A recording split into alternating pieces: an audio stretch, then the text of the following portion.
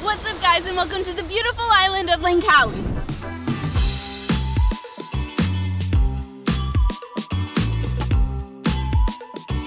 We've got a ton of really awesome things to see and do today, but there is one really big thing that we're gonna save till the end of the video because we're gonna give you some more information about it. But in any case, we gotta start this day off the way the locals do here in Langkawi, so let's jump back in time to show you what we did this morning.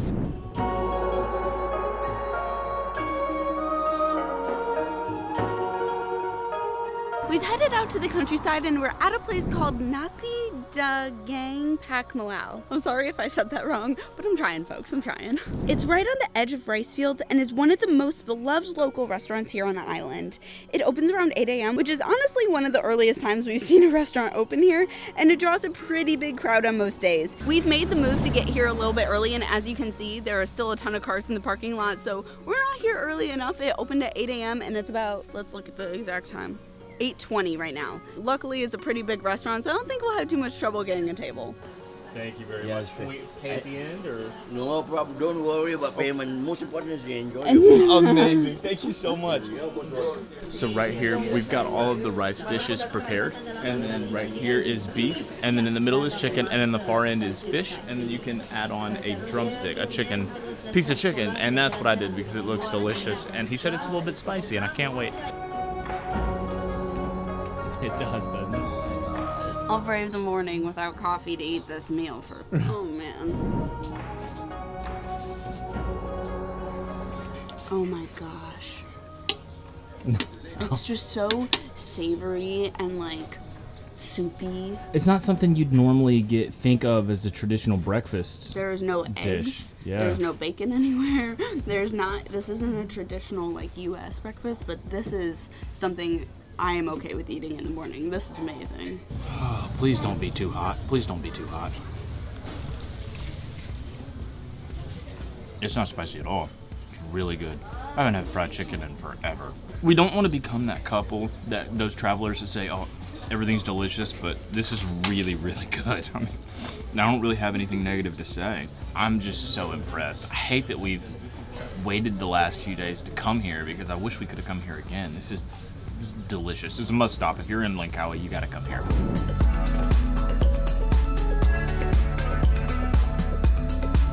Any drinks? No drinks. Why?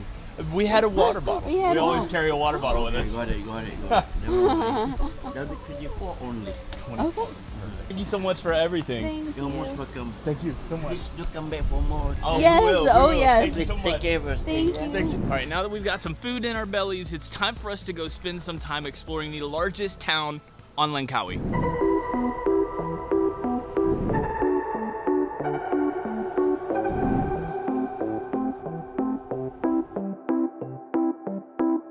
Alright, time to explore KUAH, and usually we started our vlogs off with a cup of coffee, but today we started out with a delicious breakfast, but I still need a cup of coffee. The good news is that there is a great cafe here that's really highly rated, so we're gonna go grab one now.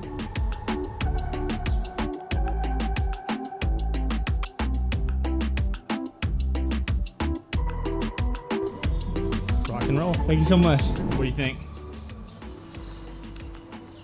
It's so good. It's the top rated coffee shop on the entire island, according to the internet. I believe it. This is delicious. And it's open before 11, so you really can't beat that. Everything in CENANG opens after like 10 or 11.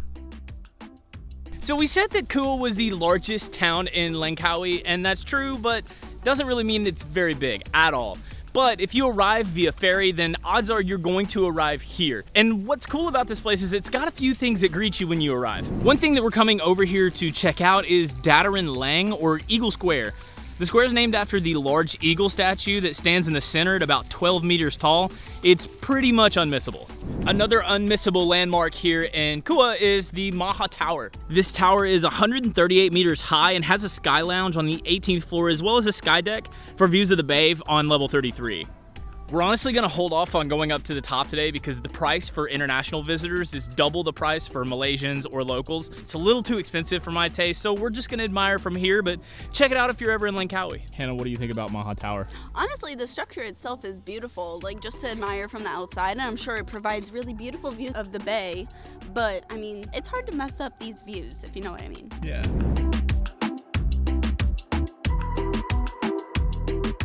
Alright, I think we've explored a lot of the city here in KUAH, so now we're gonna go out to the east side of the island and experience some of the nature here in Langkawi.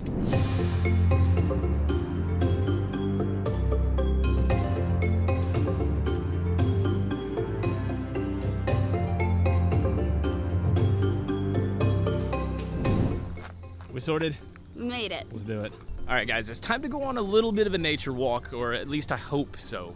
I think that's what this is. I'm not totally sure. This place is absolutely massive, and honestly, I think that I'm more excited to see the beauty and all the nature, but I think if Trey has it his way, we're gonna be seeing more than a bunch of plants and butterflies through this park. We're at the KILIM GEOFOREST Park. It's on the eastern side of the island, and it's one of the most beautiful places that you can visit in all of Langkawi. It's 100 square kilometers of protected wildlife area and natural habitat for a lot of the different animals over here. You'll find water monitors, you'll find eagles, pythons, vipers, monkeys in here in certain parts. There's bats in the bat cave. So you can find a lot of really cool animals in this particular geopark, but it's 250 ringgit each to take a boat ride for an hour. It's a little bit steep for me, and I don't know that we have the time because we got a lot of stuff jam-packed into today.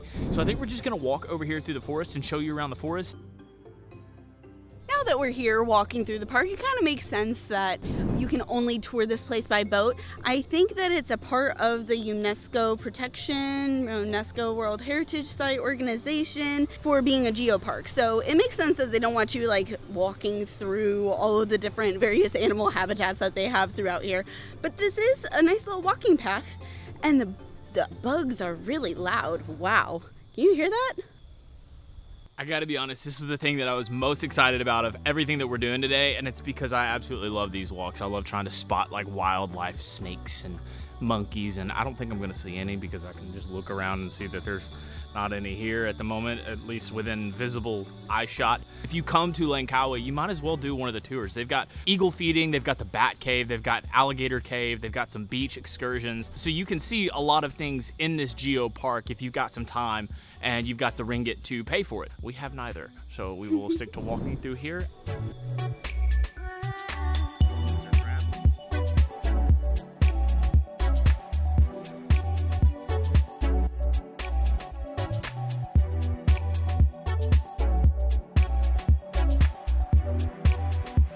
Now look, no trip to Langkawi is complete until you have spent time at a beach. That's just what you do here.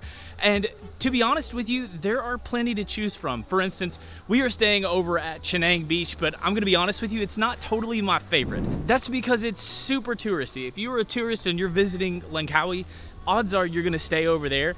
And if parasailing and jet skis are your thing, then that's gonna be the spot for you. However, Hannah and I like a more chilled, laid-back beach, and this beach should be a little bit more like that.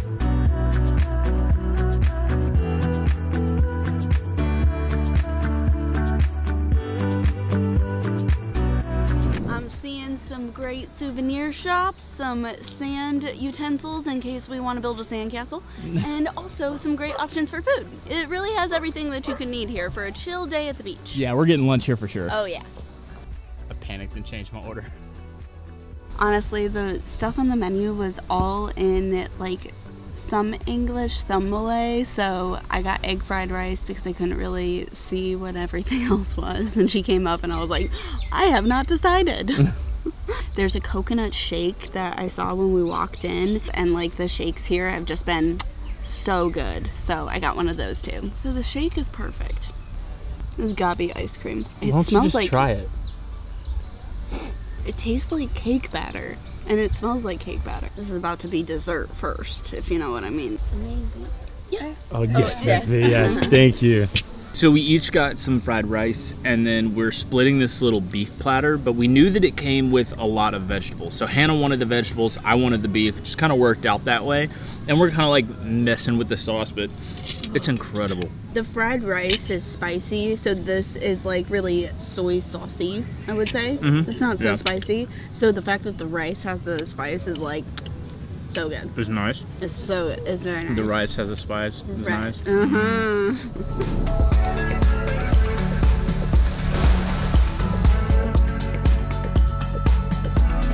We were were going to hang out for a couple hours here, but honestly, the weather's not really great. It's right at the edge of rainy season, so it's been pouring down rain every night, and it looks pretty cloudy over the entire island. But one thing that's beautiful after a good rain is a waterfall, so let's go check out the largest waterfall on the entire island of Langkawi.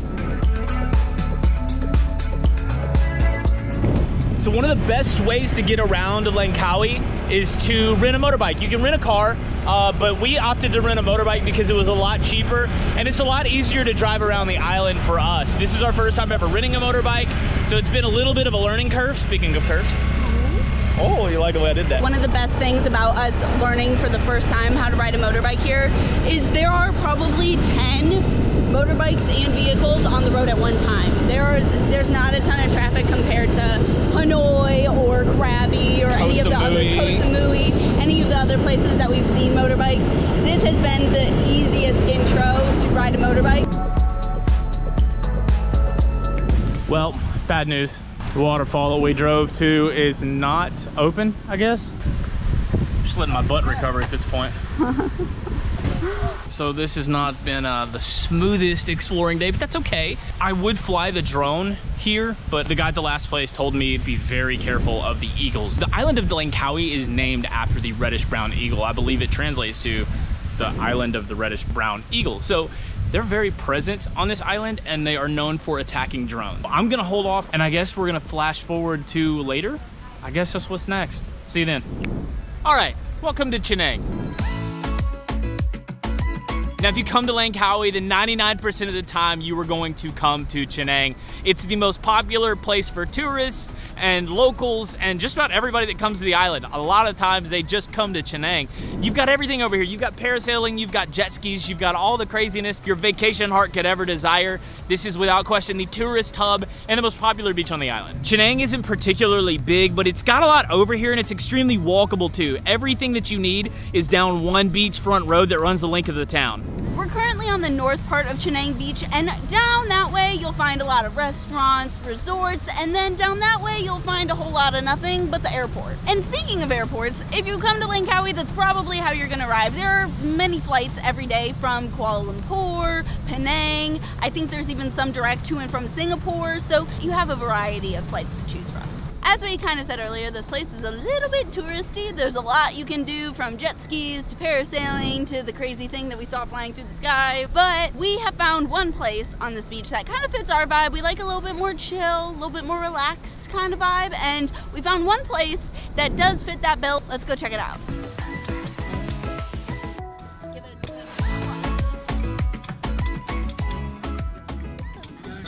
Grab a beer here, enjoy the sunset, enjoy the music because it's vibey, and then we'll head over to BOBI'S for dinner.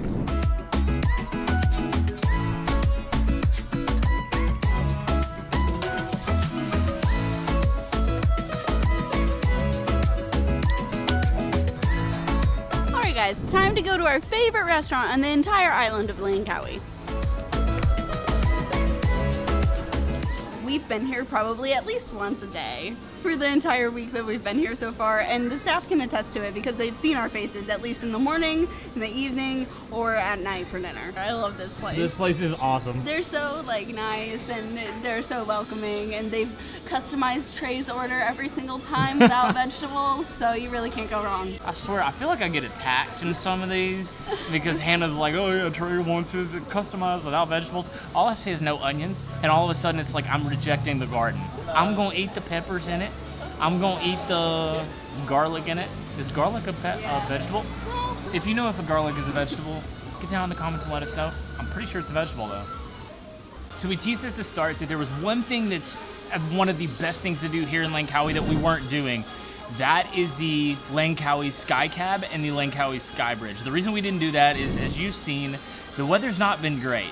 We are right on the edge of wet season, and we have clouds everywhere. There's cloud coverage everywhere, and honestly, we didn't want to pay the amount of money that it costs to go all the way to the top just to be covered in clouds. We didn't do that, but if you come to Langkawi, that's a must-do thing to do here. It's the steepest gondola in the world, and the only reason why we're not doing that, obviously, is because it's just expensive and clouds and has nothing to do with my fear of heights. Oh, man. I love this place so much. And have you been able to monitor your steps, or?